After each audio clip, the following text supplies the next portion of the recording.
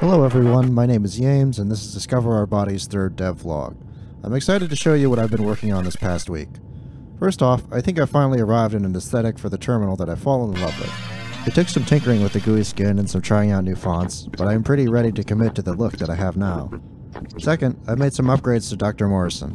He's got a deeper, grittier voice, and I've recolored many of his sprites so that he looks a little more menacing.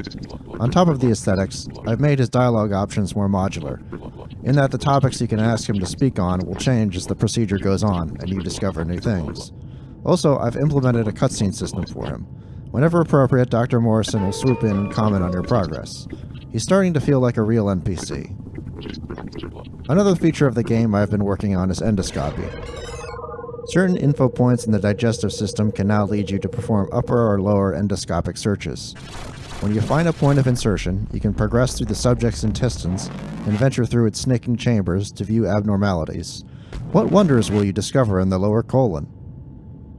Well, that's it for the things I can show you that would be reasonably interesting. I've made lots of small changes here and there in the sound design and visuals, but a lot of work I've done this past week also has been optimizing the demo so that it can transition into a full game. For instance, I am now handling all the game's dialogue through a different file system, but that's not super exciting. Anyway, I should get back to work. I hope you're all doing well, and I'll see you next week.